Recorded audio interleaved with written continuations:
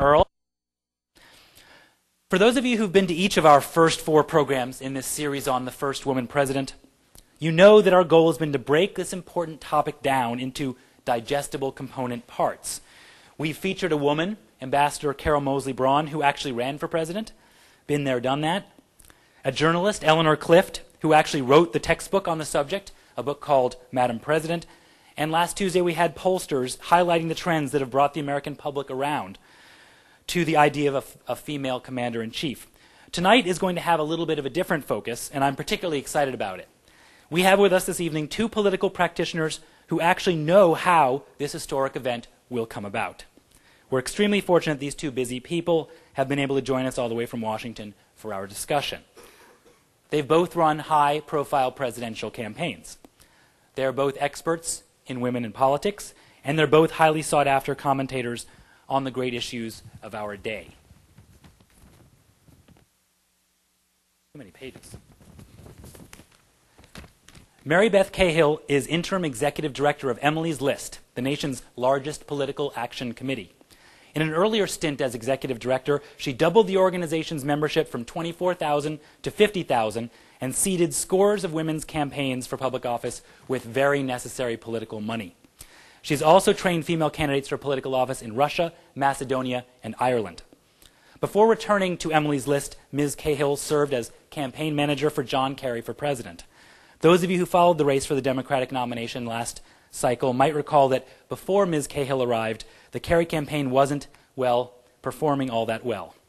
Before joining the Kerry campaign, she was chief of staff to Senator Edward Kennedy, and prior to that, as assistant to the president and director of public liaison in Bill Clinton's White House. A native of Dorchester, Massachusetts, Cahill began her political career shortly after graduating from Boston's Emmanuel College. She successfully managed Edward Markey's campaign for Congress and Patrick Leahy and Claiborne Pell's for the U.S. Senate. She also served as director for federal-state relations for Massachusetts Governor Michael Dukakis. Please join me in welcoming Mary Beth Cahill.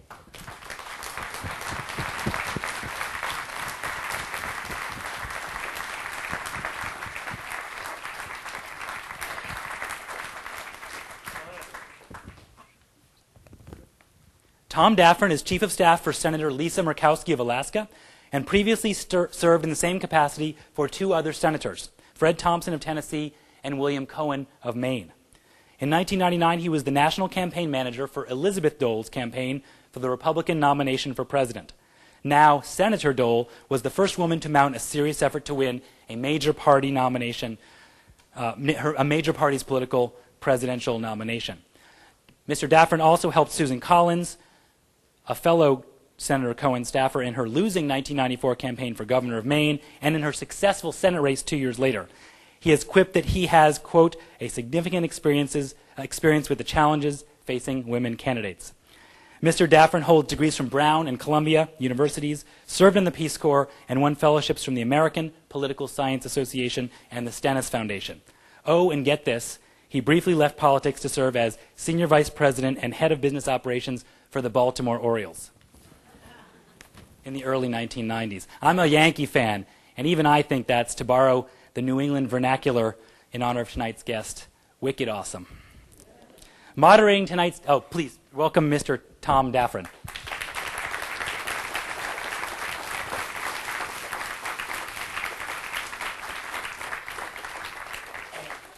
Thanks, Tom.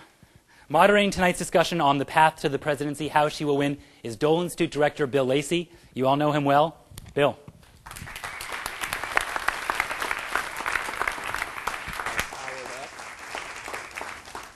Hope so. Thank you, John. Can you guys hear me okay? Okay, good. Good, Richard. Thanks for joining us. Oh, we're so delighted. Yes. We're delighted that all of you could be with us tonight. This is going to be a really fun session, and it's particularly fascinating to me because even though Tom and I have known Tom for over 20 years now, and I met Mary Beth for the first time, we are all members of a kind of a small, I don't know if we'd call it, say, fraternity or sorority of individuals who've managed presidential campaigns. And once you've been through that experience, you always have an enormous amount of respect for the other folks who have done that.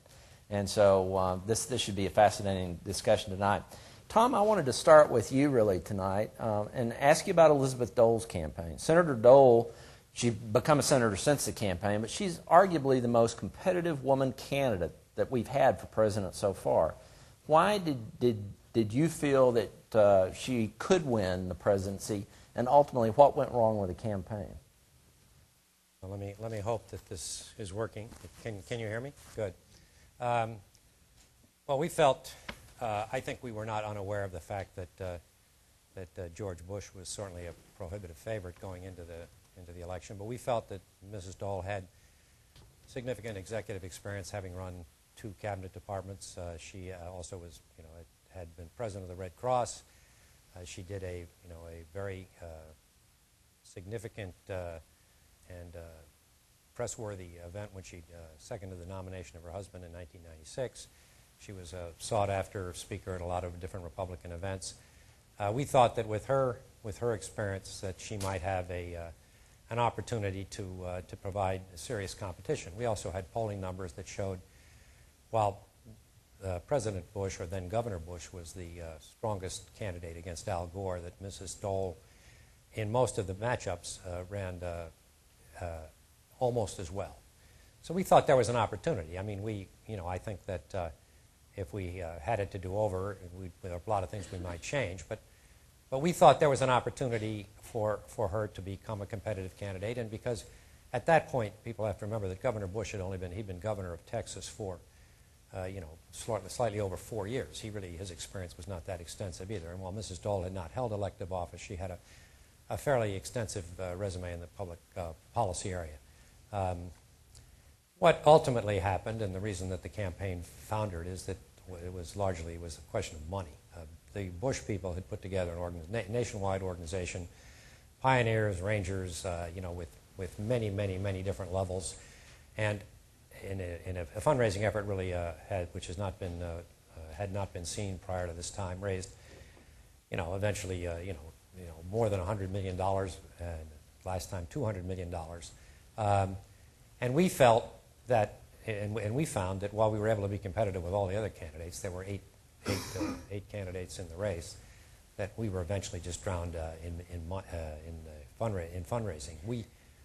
We actually withdrew from this race before any legitimate votes had actually been counted, because the coin of the realm was how much money you raised. And Elizabeth got into the race the first week in March, in the first reporting period, which ended in March of 1999. She had raised about $700,000, and Bush had raised $7 million. We thought, okay, we're new. Next time it'll be better.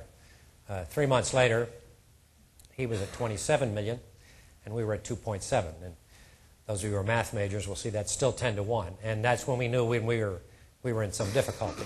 It was a function largely of money. Now, the campaign had other problems, some of them having to do with gender, some of them having to do with issues involving a lack of organizational or strategic planning far enough in advance. You really need to plan a campaign well in advance, and the most important amount of organization you can put together is a financial organization. We didn't have it. The Doles were very, very disappointed that people who had supported Bob Dole in 1996 were now with Bush. It was not clear that she was going to run until a few days before she decided to do it. So she started with a lot of handicaps. At the same time, we felt it was worth a shot. We felt that if he foundered, most of his votes would go to her. We had almost all of the Bush vote. The Dole was the second choice. It would require him to make a mistake, and it required us to remain competitive until such time as he could be engaged. We didn't have the financial resources to do that, and that's why the campaign did not work out. But I think all of us who were involved in it think it was certainly worth doing, and it was historic in that it was the first serious campaign, with all due regard to Margaret Chase Smith and Shirley Chisholm and various other people. It was the first serious campaign by a female candidate for president, and I think paved the way for what I think will be many more downstream. Mary Beth, you have been involved with Emily's List, and that's an organization that is actually designed to get early cash into campaigns. Speak a little bit about Emily's List and why it was set up, and also explain who Emily was, because I don't think I even knew that until I looked it up the other day. But then put that in the context of the importance of early money in a presidential campaign for a woman candidate. I'd like to first note that I'm the Democrat up here, and I'm on the right. And so I think Emily's List was founded in 1985 because up until that time, no Democratic woman had ever been elected to the United States Senate in her own right, because they did not have access to the same sorts of networks that Tom was just talking about, that bankrolled candidates. They weren't members of the Kiwanis. They weren't members of the Chamber of Commerce. They weren't often partners at law firms. And so Ellen Malcolm, Emily's List stands for early money is like yeast. It makes the dough rise. So if you give a little money early on, you help a woman become viable, because people look at her cash on hand and they say, okay, she can do this, I'm going to take a chance on this. Ellen Malcolm, the woman that started Emily's List, watched Harriet Woods run for Senate in Missouri in 1984, and she was completely access to the same capital that her opponent did. And Ellen said, I'm just not going to let that happen. So she called 34 friends. In 1986, there were two women running for the United States Senate, Harriet Woods again and Barbara Mikulski in Maryland. And she invited 34 women over to her basement and said, bring your Rolodex. And they wrote a letter to every single woman they knew and asked them to send some money to Harriet Woods and Barbara Mikulski. And in 1986, Barbara Mikulski, against all odds, became the first woman ever elected in her own right to the United States Senate. And Ellen said, well, this works, and I'm going to take it on the road, and I'm going to make it something much bigger than it is.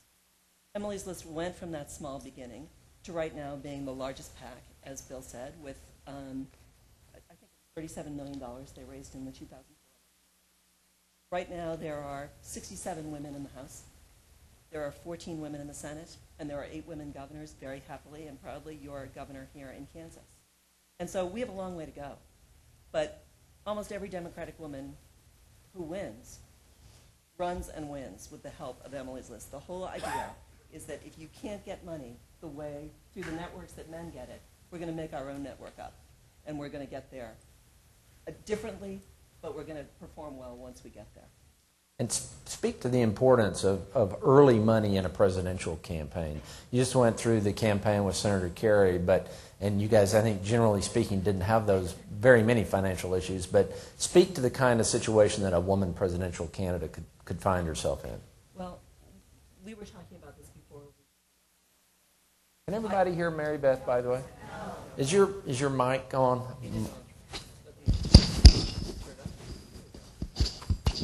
Mine's too loud. I'll lower mine here. So. Okay. Is that better? No.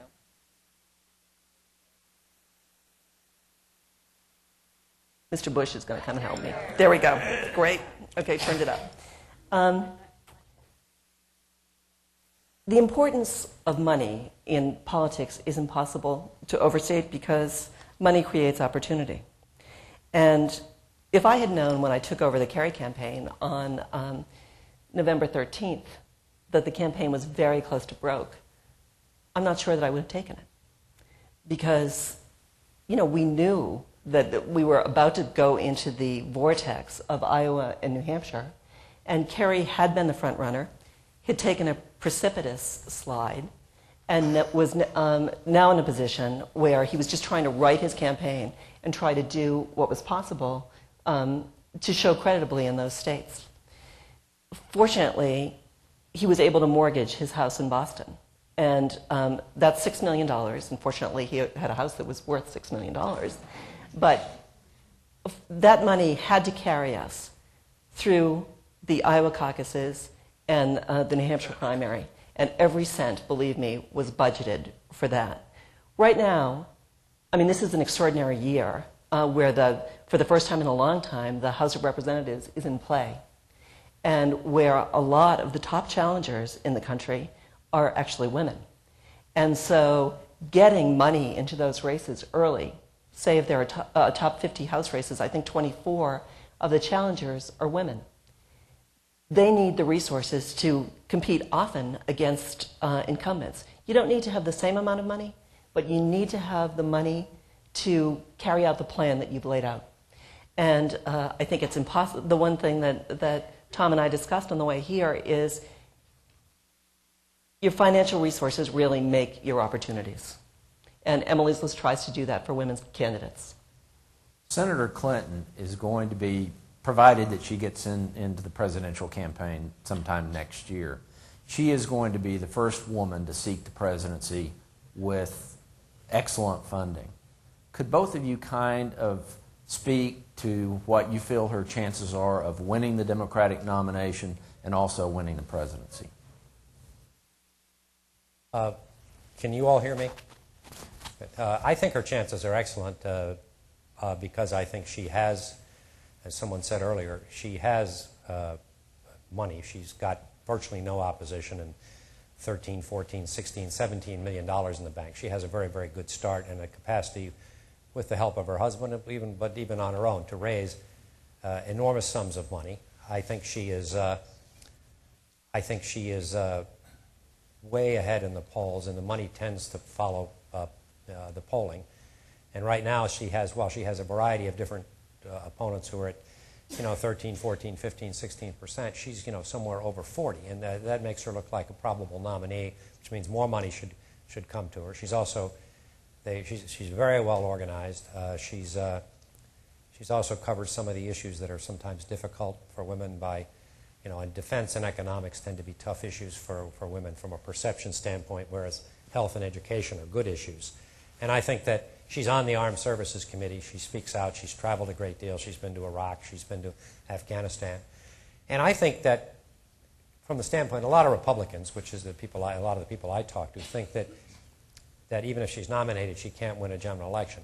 I don't think that's true. I think that she can. I think that you can make a very respectable intellectual case that she'll win all the states that Kerry won, plus Arkansas.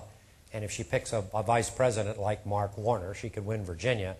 And Ohio is in very difficult shape. She could pick that up. There's a lot of ways that Mrs. Clinton could win this thing. So I think the Republicans are whistling in the graveyard if they think she can't win a general election. And I think the reason that I think they probably understand that is they're already attacking her, and it's relatively early, and she isn't the nominee at this point. This whole point about how she has a short fuse, which came up last week, came up in our last meeting.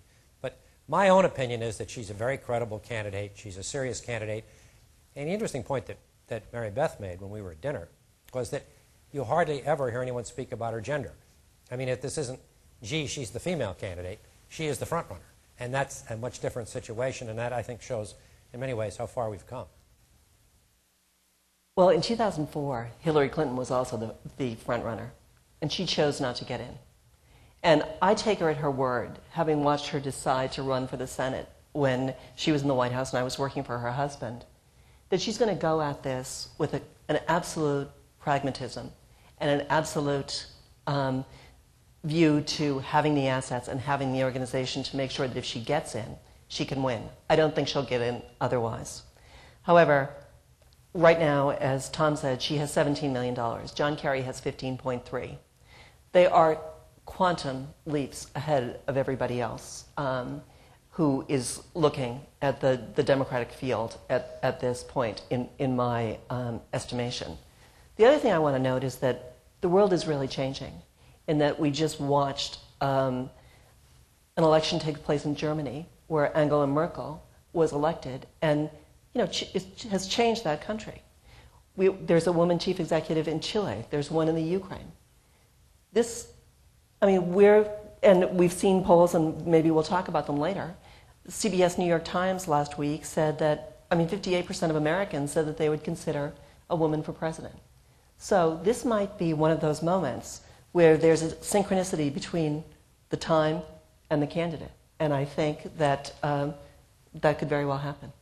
I would just add one thought to that, is that I think, the conventional wisdom is that that in terms of public perception, women are perceived as having, or men are perceived as generally stronger on issues like defense, economics, decisiveness, and women on health, education, the environment. But I think one issue that women are also perceived generally as being stronger on is ethics. And Washington right now with the Abramoff situation is a mess. And I think that somebody who can come in and try and change the ethical tone in Washington is, I think, something which would be a modest advantage for a female candidate. In other words, I agree with Mary Beth. I think the environment is right now so that it no longer would be a great surprise if there was a presidential nominee who were a female. The White House Project, which aspires to elect a woman president, had some research done late last year. And I wanted to share some of these numbers with our guests and with all of you tonight and get you to comment on, how tough is it for a woman to run for president given this difference in attitude. They asked the question, are you very or somewhat comfortable with the notion of a woman being president of the United States, along with a series of other roles that women might fill? And so they asked, as head of a charity organization, 97% felt comfortable. As head of a large retail company, 96.5. As head of a law firm, 96.1. Member of Congress, 95.4. Head of a large financial institution, 94.7. Head of a large technology company, 94.1. You go on and on. You come to Chief Justice of the Supreme Court, 89.8. But down at the very bottom is general in the military at 73.1, and next up, President of the United States at 79%. So obviously there's still a lagging in American public opinion on that issue. What kind of unique challenges does that create for a woman's candidacy? And specifically, how important is it for a woman to develop an image of being tough and decisive? Well, I think, first of all, that these things are always particular. And so when you talk abstractly about, a woman as head of charity or, as a nurse, obviously that's going to be a, something that people can see. I think the fact that there was also a poll this past week, because unfortunately, even though the Kerry campaign is over, I still read every poll I can get my hands on. Siena College did that showed that both Condoleezza Rice and Hillary Clinton were perfectly acceptable to, in the high 50s and in one case the low 60s of Americans. And that includes American men. And that is really one of the difficulties that a female candidate for president is going to have to get over. Because women vote at a higher rate for women candidates, and that has been the case in almost every race that I've ever seen across the country. The higher the office, the more necessary it is that the candidate be able to convince the electorate that she is decisive, that she knows where she stands, that she comes at her position through principle, that she's grounded. And when she does that, if it's Governor Janet Napolitano in Arizona, obviously there's been an enormous immigration discussion going on in Arizona. She laid out principles early, and the electorate accepted them. And that's a very tough state for Democrats, and she's going to be reelected handily this year. I think that when you know where you're going, you know what you think, and you know how to marshal the resources to get there, then a woman can win. I think as Mary Beth alluded to, I think you're dealing with something that hasn't happened, and until it happens, it's always sort of a breakthrough. And I think you have to deal with specificity. I mean, a generic statement about whether or not you would vote for a woman to do X or Y is less important than would you support specific candidate, a specific candidate. I think there are a variety of different hurdles that women have to overcome, but I think there's also some opportunities. And one of the things I talked about the fundraising, problems we had in the Dole presidential campaign, and because necessity is the mother of invention, we decided to go out and we just started looking for women because all of the men were taken by George Bush, and we started saying we just go into list after list after list after list, and we brought a whole lot of new people into the process. And I think what you can do is, while I think women vote in larger numbers than men and have, from a proportion standpoint, every presidential election since 1980, the percentage has been higher, and everyone since 1964, the raw numbers have been higher for female participation. In terms of political activism, people being directly involved, and by that I mean contributors. There's been a bit of a lag. But, you know, women have an awful lot more women have income now, and I think they can help solve this money problem, and I think can contribute to having a female president. But I think what it comes back to is the individual, a specific individual. And I think, you know, if you start with the idea that 57% of the people in college right now are female, almost all professional schools are majority female. You got women CEOs, you've got you know, women who are managing partners of law firms, you've got 14 women in the Senate, and as Mary Beth mentioned, there was Barbara Mikulski was one. That was only in 1986. Well, there was Nancy Kassebaum at the same time. Nancy, there was two, and So, she's a committee yes. chairman. So there were two. But, you know, we're dealing with, you know, big increases in the numbers of women, and I just think it's now reached a point of not so much if, but when. Tom, you mentioned earlier a little bit about the differences in approaching a message for a woman candidate. Could both of you speak to, if you were advising a woman candidate for president, you know, what are the advantages and the disadvantages that you would want to go over with a candidate in terms of what message they were taking out on a daily basis to the American voters and to the media? Well, I think the first thing I would tell a woman candidate is find a hairstyle and stick with it. Because otherwise, they're going to write about that instead of what it is that you say. And you want them to focus on what it is that you have to say. I think that in every election year, there's something that is an issue that's difficult for women. I remember, I think it was in the 96 or 98 cycle, there was a huge debate going on in the country about 3 strikes and you're out in terms of sentencing. And, you know, a lot of women candidates wanted to start out talking about, well, education, making the family stronger. It just doesn't work. You have to say what penalty you're for, regardless of what it is. If you're against whatever the issue is being discussed, you have to make your position clear, and that you have to, once again, give the principles that lead you to talk about that.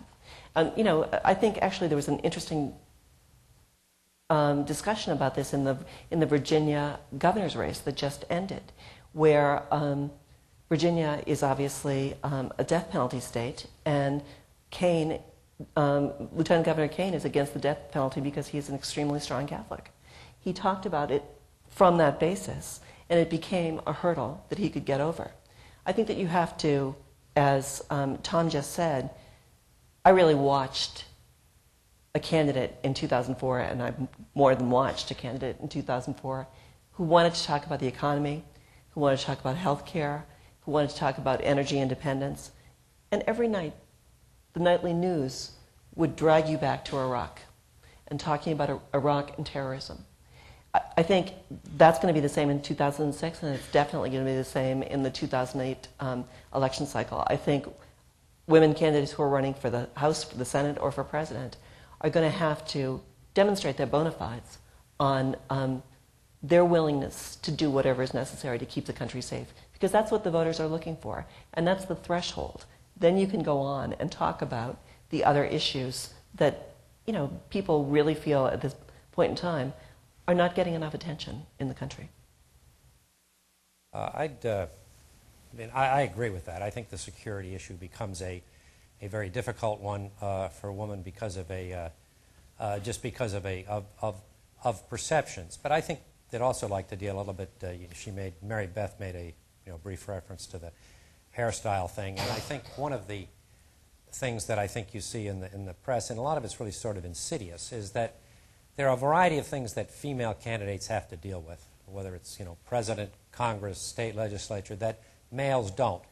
I've done a lot of work for a senator named Susan Collins from Maine, who worked for me many, many years ago, and in her first campaign for governor, she was single, and now if a man is single and he's running for office, they say, well, what a dashing young bachelor he is. For a woman, why isn't she married? Or is she a lesbian? Or, whatever. But you deal with this. If she is married and has 3 little children, then they say, as a friend of mine who was going to run for governor in Tennessee this year, they said, well, you'd be neglecting your children. Now, they don't say that to the man. There's also the appearance issue. One night during the Collins Senate race in '96, I got a call from a friend of mine who's a as a faculty member at Bowdoin, said his wife had to talk to me. And I said, what is it? He said, she's got some ideas for the campaign. So she comes over to my house. It's 11 o'clock at night. We're near the end of the campaign. And she says, and I said, well, what is it, Sam? And he says, well, you've got to get her out of those red outfits and into blue. And I thought, now, all the male campaigns that I worked with, nobody ever cared whether the guy looked like he just fell out of the dryer, whether he wore his gray suit or his blue suit. Nobody cares. And I think, that the appearance thing is, too bad. It's lamentable. I think female candidates have to deal with it. There's also the question of being a candidate and being a woman. Man gets tough, a woman gets too shrill, she gets criticized. So there's some sort of happy medium that you have to deal with here. And again, deploring it is, you can deplore it all you want, but it's a fact, and you have to deal with it. The question is, behave like the run-of-the-mill perception of what a female should be, and at the same time show that you're strong and tough and can make decisions. And this is tough. These are the kinds of decisions that men don't have to make. And last story, but this involves a woman named Tilly Fowler, who was just died fairly recently, a very close friend of Elizabeth. She's a congresswoman from Florida. And she got together on the first day of a congressional session, got together all the female members for a meeting on something. And Roll Call, which is the newspaper on Capitol Hill, took a picture of all the women, but it was only from the knees down. And it showed that this year they're all wearing black sensible pumps. And she wrote a very nasty letter to the editor in which she said, the next picture or in next week's issue is probably going to show, are the men wearing wingtips or are they wearing penny loafers? I mean, that's the sort of thing that is, it's supposed to be funny, but it's diminishing. Elizabeth's campaign, some guy wrote a letter to the editor and said she wore pastel suits, and he said she looks like a Jordan almond. Now, that may be funny, but it's also sort of degrading. Susan Collins asked some tough questions of Rumsfeld in a hearing, and it said Susan Collins, wearing a burgundy suit and dangling earrings, still had a tough question for Don Rumsfeld. Well, what does that have to do with her ability to ask a tough question of Don Rumsfeld? And I think you have to kind of sort of educate people that candidates are candidates, and, whether or not their earrings and their shoes and these things don't make any difference. But I think there's an awful lot of focus on appearance, and the hairstyle thing. I mean, Hillary Clinton talked to a senator I work for and said, she just got so mad, that once every 6 weeks there was a story about her new hairstyle, and Mary Beth said she solved it by just stop changing it. But those kinds of things will drown out everything else you do, and that's the difference between that's the burden that female candidates face, I think, and it's very, very difficult. One of the things that really interests me is that if Elizabeth Dole had been elected president, Bob Dole would have been the first gentleman. If Senator Clinton runs and is elected, Bill Clinton will be the first gentleman. And it harkens back to 1984 when Geraldine Ferraro was on the Democratic ticket, and one of the big issues was her husband's income tax situation. Can both of you kind of speak to this very interesting notion of, the first guy who becomes the first gentleman and how that affects the dynamic of the campaign? I'll start. I don't watch Commander-in-Chief, first of all. And actually, I think that is doing a lot to get people ready for the idea that eventually there will be a man who will live in the White House with his wife, who is the president. But the thing that I really remember about the Ferraro press conference was that, this was a marriage in which, as so often happens, one partner takes charge of the sort of checkbook and the taxes. And the first time that she really saw all of this stuff was when a background story had been done on her husband's taxes and had he paid enough of them. What she found out was that she had 2 daughters and 1 son, and that her husband had been putting more money away for the son than she had for her 2 daughters. And what I remember from that press conference was her volcanic anger that her 3 children were going to be treated differently. That was a long time ago. And I think now candidates approach higher office knowing that you have to have all these ducks in line before you run. that you have to have your finances all straightened out. You have to know what your mortgages are. You have to know what your financial obligations are. Because, we all learned the lesson of the last campaign. But once again, this is uncharted territory. And so we don't know what it's going to be like to be a first gentleman. And it isn't a generic question. It's a particular question that's going to have an awful lot to do. I just read the John Adams biography, which I saw in your office. And the way that Martha Washington inhabited the office of the First Lady is something that we are still living with, because she was the gracious chatelaine of the President's manse. She held levees on Tuesday and Thursday afternoons. And for generations, that's what the First Lady did. So it's going to matter a great deal who that person is and how they inhabit that office.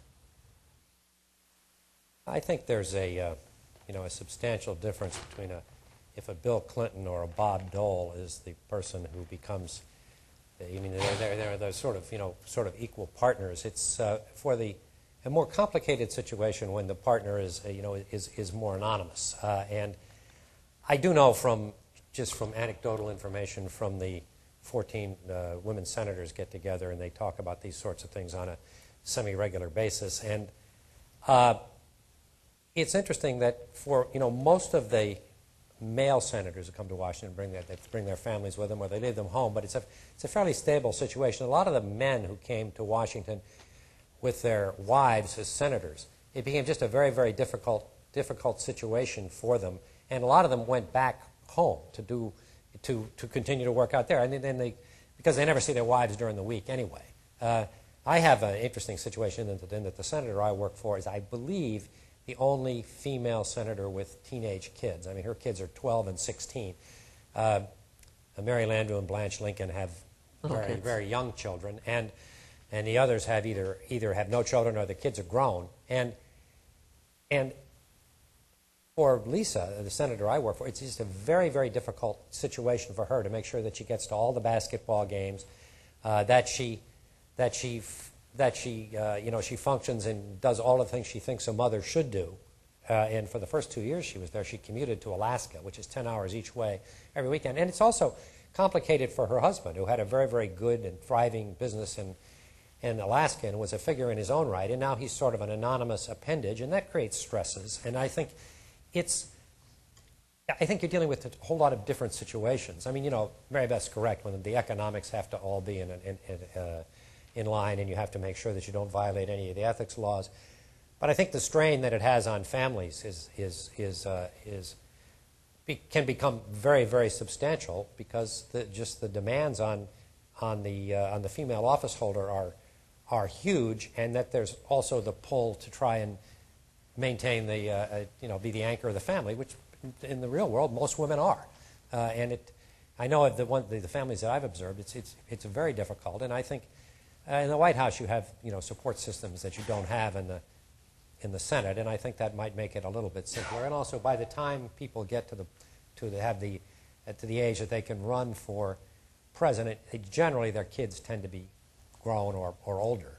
I mean, although Chelsea was relatively young, but again, you had a situation in the White House where. But I think if Bill Clinton became the first spouse, I think he would have, he's had some experience. He had 8 years of experience, so I think he probably shouldn't have a lot of trouble with it. But I do think it creates all kinds of stresses that are much different than what's been the norm over the last 200 years. And let me just pursue this one more simple question. I mean, how does let's say Senator Clinton does make the race. I mean, doesn't every time former President Clinton speak, isn't that going to get picked up, and isn't that going to complicate her campaign to a certain extent? Sure. And every time I think the difficult thing will be for the Clintons. I mean, Mrs. Clinton knows what she thinks about things. I mean, she's established a record. The fact that she's come back the way that she has in northern New York, which is a very different part of the state from downstate New York, and she's doing equally, not quite equally, but extremely well. And, she's going to win this 2006 race handily, is a tribute to the incredible hard work she's put into this. Every time that you're spouse says something, you know, it gets picked up. And especially if it's something that's off the script. And that happened a lot in both the primaries and the general election in 2004.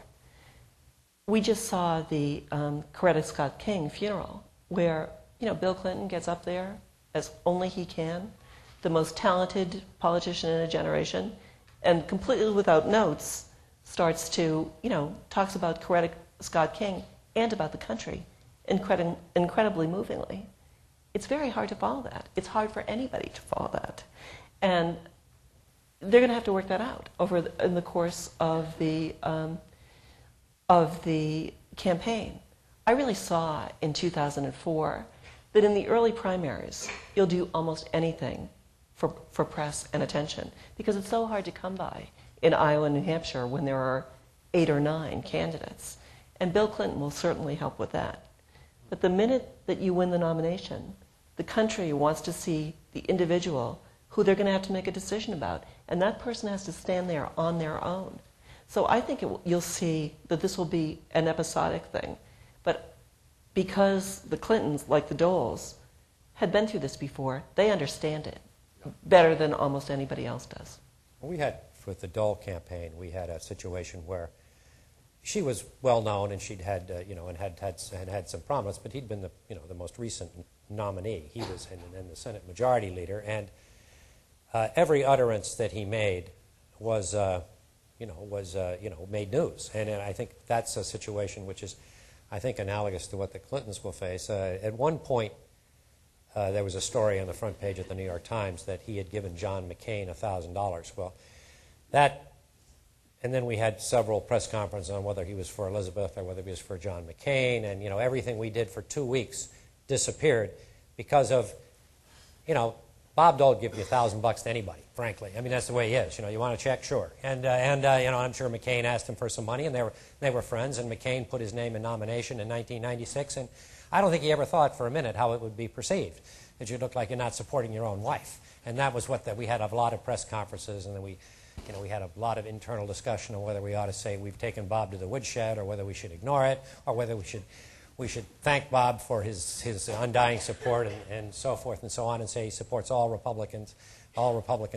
But my point is that because of the influence that people like President Clinton and Senator Bob Dole have, is that they really need to have somebody watching over them, too. They need to have their own staff. I mean, and in Dole 96, Elizabeth had her own staff. In 2000, Bob did not have his own staff, and he was out on the road, and it created occasional problems, and not for any malice, but just because of it's difficult to coordinate a guy who's been a presidential nominee. I mean, he's got a certain amount of panache in his own right. I have one last question I want to ask, and then we're going to open up to your questions. And it's going to be kind of a leading question because I think the two of you have spoken loudly and clearly on this topic, but I want to make sure. I think what I've heard tonight is that there isn't a series of scenarios that are possible that a woman will be elected. It is rather a totally individual thing. It's going to be based totally upon the individual candidate, the candidates that she is running against, and then the events and the occurrences. It's going to be like every other campaign. Is that a fair assessment of what both of you have been saying tonight? From my standpoint, it is. I think that sometimes the environment changes, but I think as more and more women hold, prominent offices. I mean, if you have 14 senators where you used to have 2, and you have 68 or 67 members of the House, and you have 8 governors, your universe of possibilities just becomes larger and larger, and sooner or later the timing is going to be right. And I think the most obvious individual right now is Senator Clinton, but I think if Condoleezza Rice decided to seek national office, I think she'd have an enormous following. And I think it's in the old days you were sort of dealing with an inside straight. You've got one possibility or 2 possibilities out there, and now you've got so many possibilities that the law of averages says it's just very likely to happen. But I agree with Bill. It depends on the specific individual and her specific skill set. And I think as women get more and more hardened by more and more campaigns and have more and more understanding of how this process works and how to prepare, and I think that the likelihood is very high. Well, after 2004, you could never have convinced me that Howard Dean would be the front runner for the Democratic nomination starting off that year, because I knew him when he was Lieutenant Governor of Vermont, and the idea that you would go from Lieutenant Governor to Governor of Vermont and then lead the Democratic primary really did lead me to begin to believe in the law of unidentified flying objects, that you never really know what is going to happen until you get going. The thing that I think is going to be fascinating about this year is that for the first time in a long time, there's going to be a very robust contest on both sides for the nomination. The Republicans are so much more disciplined than the Democrats are in the selection process and in being pragmatic about making a decision on getting behind an eventual winner. This time around, I don't think, maybe these gentlemen know a lot more about this because they know a lot more than the candidates than I do, about the candidates than I do, but I don't have any sense that any of them is a front runner right now. And I don't think there's a front runner on the Democratic side. The one thing I know from having worked for John Kerry, he was the front runner, then he was at 11 in New Hampshire, and then he won the nomination.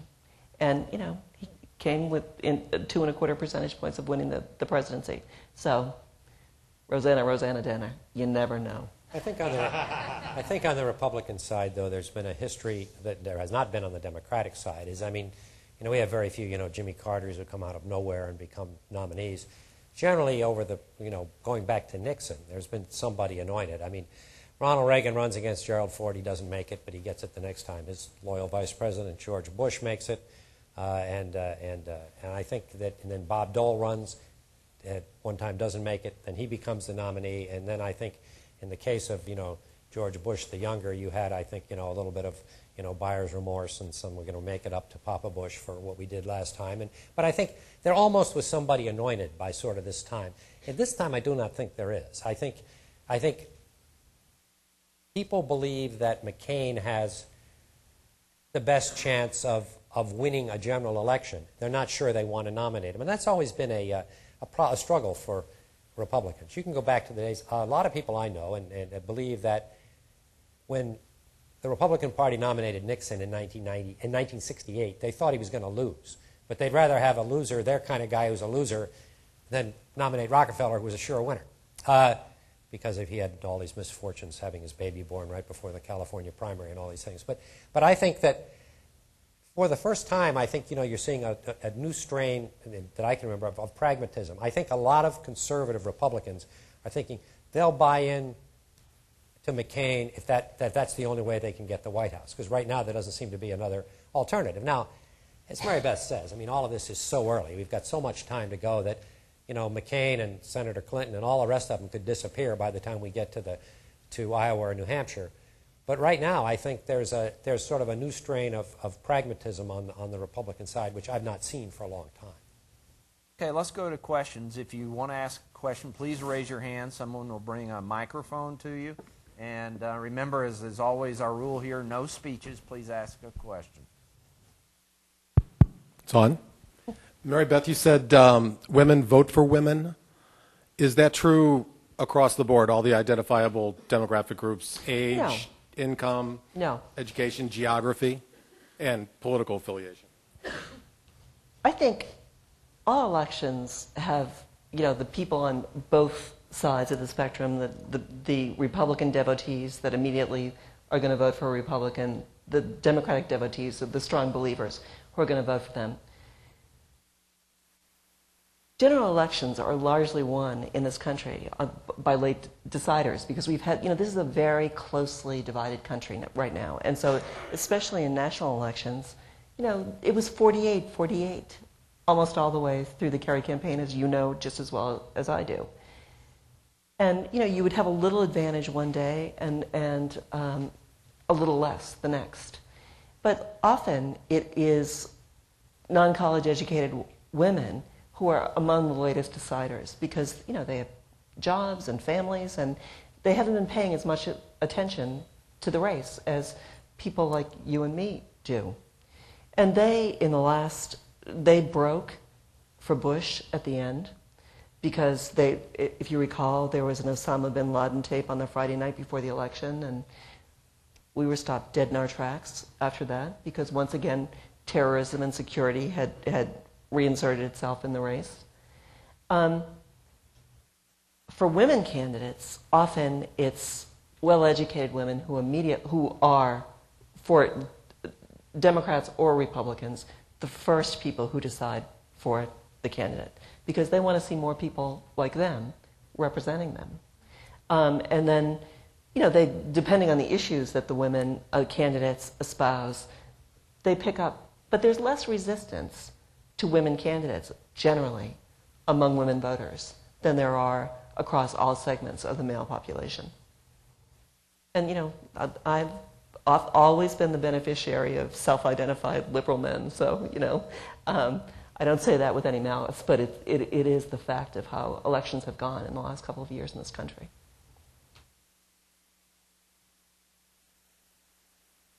Thank you. Thank you. I'd especially like Mary Beth's insights on this, but it'd be nice to hear from all three of you about it because I was very much impressed in terms of the climate by the president's nomination of a female for the Supreme Court who was unqualified. And I wondered how this hurt the cause of females in general in Washington. And it may sound like it only impinges on this topic, but I think it's sort of central that now we're back to 8-1 on the Supreme Court. Thank you. Well, I'm sure that Ruth Bader Ginsburg feels the same way that you do about this. And she isn't going to like Mikulski, when she was the only Democratic woman, said that some women wait for Prince Charming. Not me. I was waiting for Patty and Barbara and Hillary and other women to come along and be here and sit at this table with me. I think in the case of Harriet Meyer's nomination, I was in the Senate, as Tom was, for a long time, and listened to Republicans say, we want a straight up or down vote. That's all we want. We want a straight up or down vote. And all of a sudden, the Republican right said that Harriet Meyers was not qualified for a straight up and down vote. That's the first time that happened. And just because they were not sure that she was going to be ideologically, and the Supreme Court is an incredibly important office and place to hold, as our judicial colleagues here tonight will tell us. But I think I share Laura Bush's disappointment that there was a chance to at least keep two women on the court, and that didn't happen. I think that the operative point here was not that there was Democratic opposition, but that the Republican right, for some reason, turned on Harriet Meyers. And generally, Bush has found that he likes to nominate friends, and that she was a reliable friend. She's apparently a perfectly capable lawyer, but she was not a known quantity to the. And they seem to the Republican right has pretty much interested in getting appellate judges, where you've got a lot of years to look at the record. Even though, if you take Stevens or Blackmun or even Sandra Day O'Connor, what they looked like when they were nominated and what they turned out is there's usually a huge disparity. But I agree that putting aside whether Harriet Meyers is qualified to be a Supreme Court justice or not, I think the symbolism of returning this to 8 men is probably, it was a mistake, and I think it would make sense that if he gets another one, to make sure that we always thought that Bush was going to appoint another woman and probably appoint a Hispanic, and neither one of those things have been done. And symbols matter in politics, and I think that you can talk about it. We were looking for the best possible person, but the fact of the matter is, if you have 9 Irish Catholics, I don't think that's what you want. I think you want a Supreme Court that's representative of the country, and I think most of the female senators who spoke on this felt fairly strongly that it should be a woman, and in fact, at least 6 of them wrote a letter to the president asking him to appoint Sandra Day O'Connor as the Chief Justice before Roberts.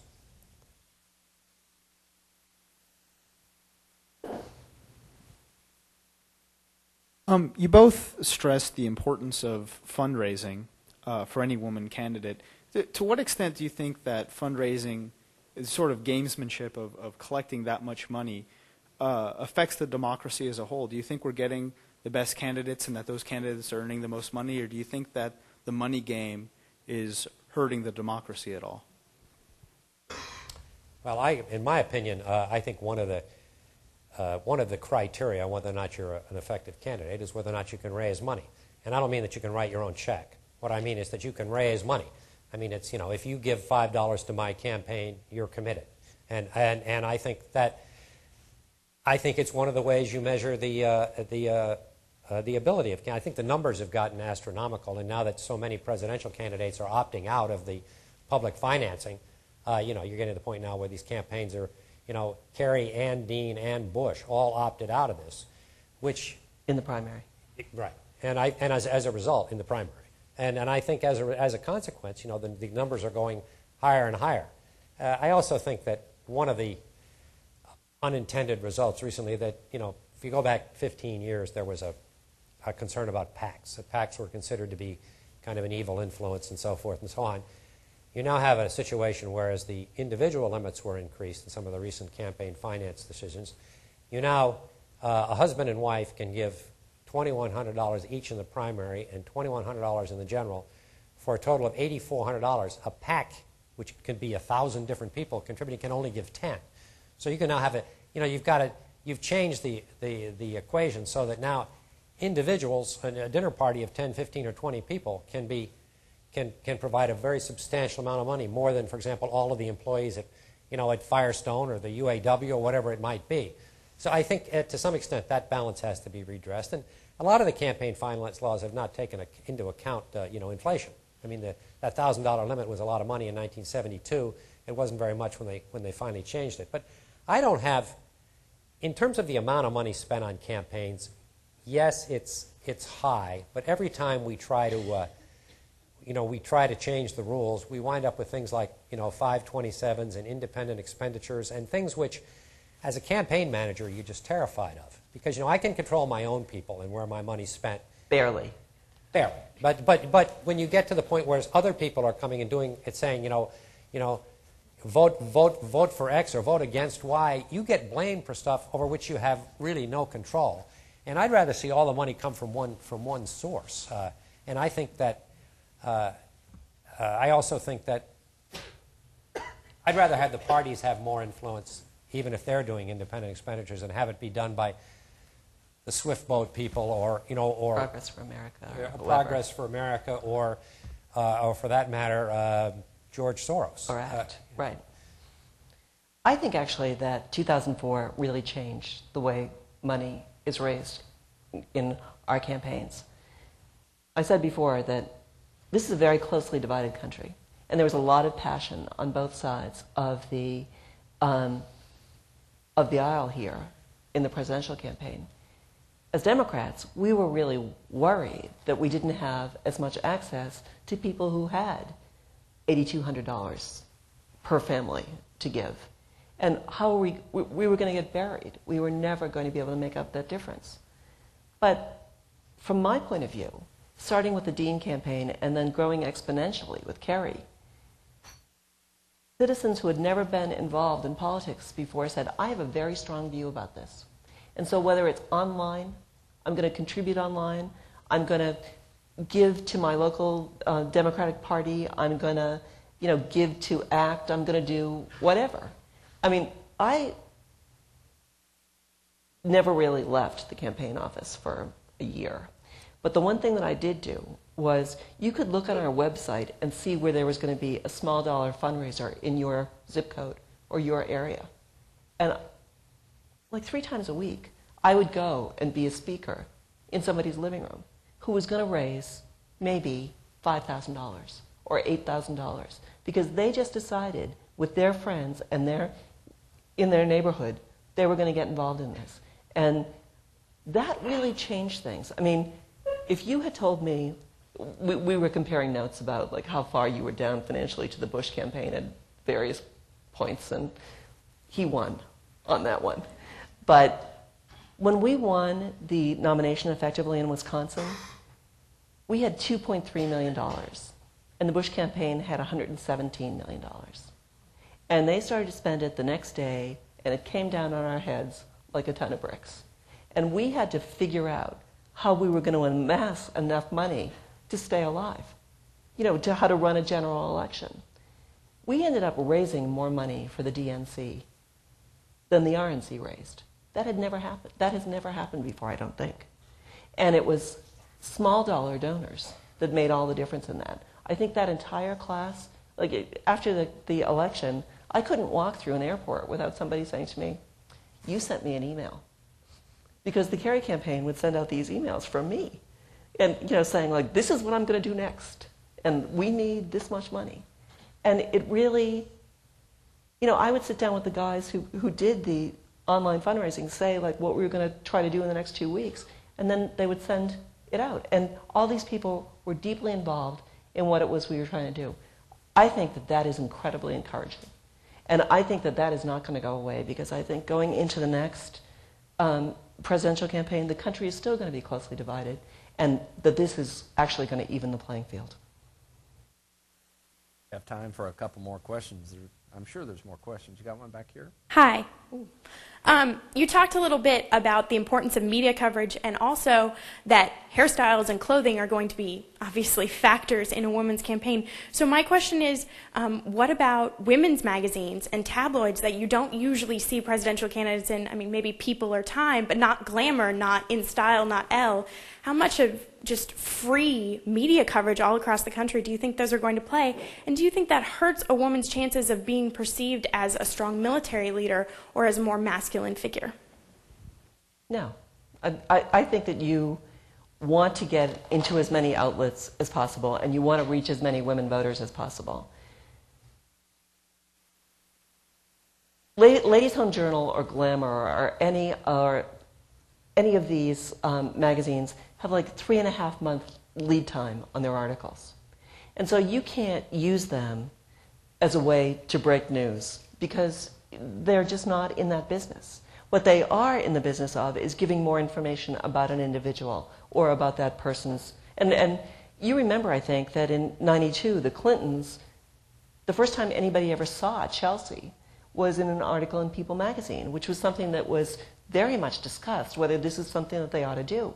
But nobody saw that family together. And that decision really worked very well, I think, for the Clinton campaign.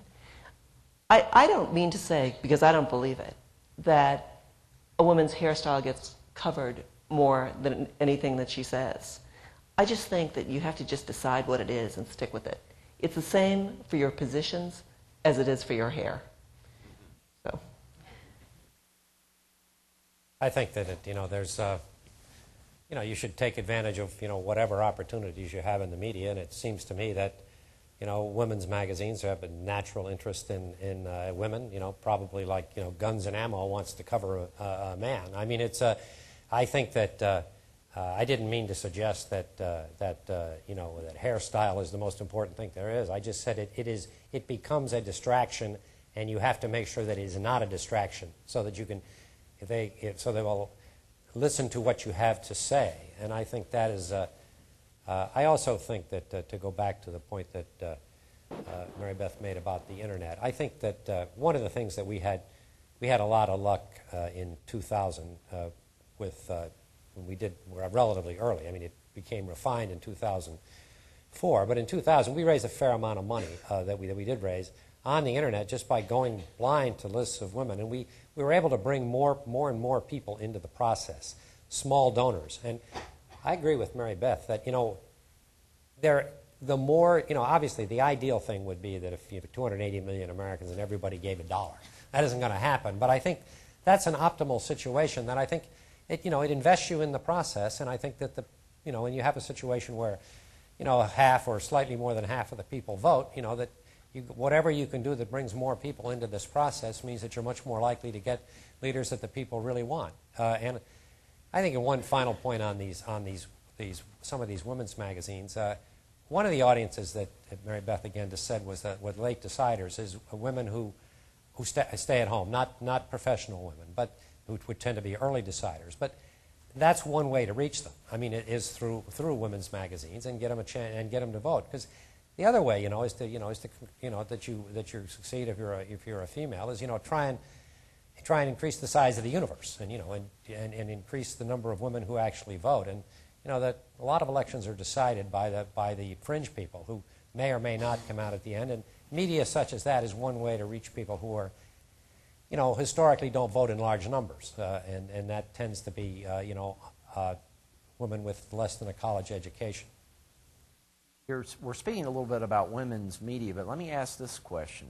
And I'll direct this, Mary Beth, to you, but Tom, I'd like any feedback that you would have. But if you were running a women's campaign for president, would you embrace the support of the traditional women's interest groups, or do you think that would make your woman look even more like a woman candidate as opposed to looking like a candidate for president? Well, any woman who runs for president, if she's a good candidate, I think it's hard to run first time you run for something for president. And I think Tom has more or less said that tonight. Almost any candidate that I would be involved with would have been supported by women's organizations in the past. If she were suddenly to say, I don't want your endorsement, that's a story. Whereas it's just part of her past relationships. I think that you cause more of a problem by turning your back, male or female, on your friends, people who helped you get to where you are, people who supported you early, than you do by just accepting what they can do for you and want to do with you. And every presidential campaign, on the right and on the left, there are interest groups that want you to do something that you're not going to do. And that is a day-to-day part of politics, and you just have to work your way through it. So my suggestion would be that you just accept the support and be grateful for it. I agree with that. I think you dance with those that brung you, and if the people that it's a much better way to put it, actually, gotten you to the place that you're in today. I mean, if they you continue to have their support and increase it in concentric circles, broaden it as much as you can, but turning your back on the people who have supported you, and it's with Elizabeth was an unusual situation, but virtually anybody else who's running for president is almost certainly going to have won several previous offices, and they have a fairly substantial group of people on the on the issue side, on the financial side, and I also think when you're dealing with what you say are women's interest groups, it tends to be things like the Women's Campaign Fund or people that are involved on one side of the abortion issue. Other than that, I mean, if they're for education, they tend to have a lot of these groups tend to have both sexes, not just women. Yeah. Okay, back here. Do we have any information whether any one of the following three factors has an effect upon a woman being successful in running a campaign for presidency? The percentage of voters registered, that's the first factor. The second one, voter turnout. And the third factor is the electoral college. Do any of those factors increase or decrease the chances of a woman becoming president? Well, I think, first of all, this is another matter that is particular and not generic. And in 2004, we had the highest turnout that we had since 1968. Participation in general elections in this country had been steadily declining. But because there was such strong feelings on both sides, more people came out to vote. The thing that for me was the most encouraging is Gore won the youngest cohort of voters, age 18 to 30, by +2. Kerry won it by +9. How you vote, the first 2 times you vote, has an awful lot to do with your voting behavior for the rest of your life. Some people make a quantum difference as they get older, but most people don't. I think that that's very encouraging for us, for my party. I think that the more people who vote, I agree with Tom, the better it is for the country. Because then you have leaders that people feel invested in. And they feel as though, even if they lost, that a good fight was fought. The Electoral College, I mean, obviously we've had a contentious national history in the last couple of years. And in 2004, we were ready for 4 recounts, and we had 4 teams of lawyers because we thought that there was a possibility that there were several places where we would be in a Florida-like situation. I think anything like that undermines people's faith in the voting system. And John Kerry made the decision, even though some people wanted him to contest Ohio, it was in the neighborhood of 60,000 votes. And there was no way that that was going to change around. 60,000 votes, I've done recounts, do not change in a recount. I think it's important for leaders of both parties to say, we have to have faith in the system that allows us to elect our leaders. The Electoral College, to my mind, once again, John Adams, is something that has outlived its usefulness, just because we have so many more means of knowing where people are and recording who is where and knowing more about the states, and we don't have the faraway territories. I think it's outlived its usefulness, but I think it's like 7 times there's been an attempt to get rid of the Electoral College, and for some reason or another, it never works. I think with respect to the Electoral College, it's the small state dominance which prevents that from happening. But I think we all hope we'll never have another situation in which the popular vote goes one way and the Electoral College goes the other way. I think this country is so mobile, and people in the targeting now is so extreme, and people people are focusing on neighborhoods. It's not so much on states. And I think the Electoral College is an anachronism. I think whether we'll ever get rid of it, I do not know. But I think it is, after what we went through in 2000, I don't think anybody wants to go through that again. When you have a raw vote that's $500,000 in favor of one candidate and the other candidate wins the White House, I think it's a credit to this country that there weren't riots in the streets. That the people accepted it, Al Gore accepted it, and we went forward. And I think that's a credit to the strength of this democracy. I still think it's an anachronism. As far as women go, I think women vote in a larger proportion to their numbers. They are a majority anyway, but they vote in larger percentages than men, and have every year since 1980. Therefore, women obviously have a proportionately larger impact on the outcome of an election than men, and that it would make sense for any candidate if, and it's true that female voters tend to like women, and women vote in large numbers, that should give a modest electoral advantage to a female candidate. Again, that's generalities. All generalities are wrong, including this one. But I think it depends a lot on the specific candidate. But assuming that all other things being equal, there's proportionally more women voting. We have time for one last question right here. Lady has been trying.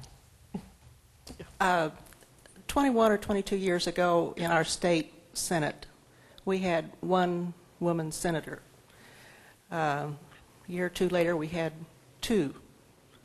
A few years later, we had 3 or 4. There was a definite change in the atmosphere in the Senate, where before it was frowning and growling and all business. After there were a few women there was a lot more courtesy, smiles and jokes, even though the politics was the same. Do you see any change in the atmosphere in Washington if we were to have a woman president? Or is that just because this was 20 years ago and that was our social climate at the time? Well, I think that I really agree with what Tom said early on, which is that women candidates are outside the circle of power, usually. I mean, they work their way in over the course of a career. But in all of this Abramoff scandal and all of the lobbying stuff that's going on in Washington right now, I think there's only been one woman, Shelley Moore Capito from West Virginia, who has even been mentioned in this. And there have been in the neighborhood of 60-something members of Congress who have been mentioned. I think in 2006, when there's been a lot of discussion about the way the Congress conducts its business, people are going to look to change the way business gets done. And women candidates are one of the easiest ways to change that. I have known a lot of candidates, as has Tom, and some of them are pleasant and some of them are not. And that all depends on them personally and not what their gender is, in my experience. But I do think that you shake up an institution by shaking up the background of the people that come into it. And so I think the Congress is, as I said at the beginning, we have a long way to go. But the Congress is a better place with the women that are there. And as we begin to achieve, greater parity, it will be even better. And more to the point, it will be more representative of the nation.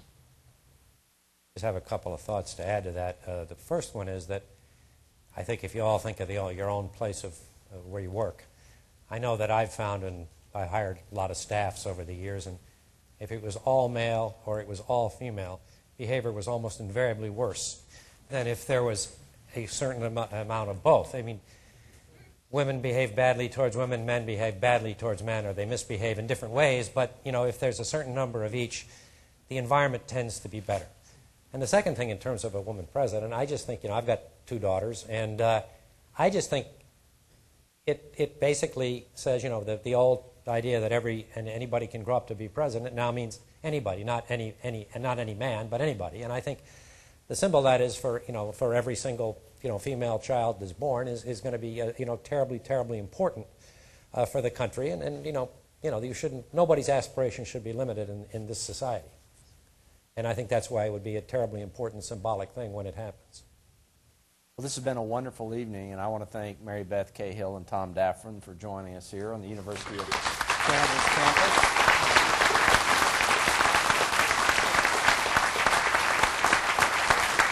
Thank you. And I want to thank all of you for coming out tonight, and we hope to see you next Tuesday night at 7:30 for the final event in this series. Thank you and good night. Thank you all.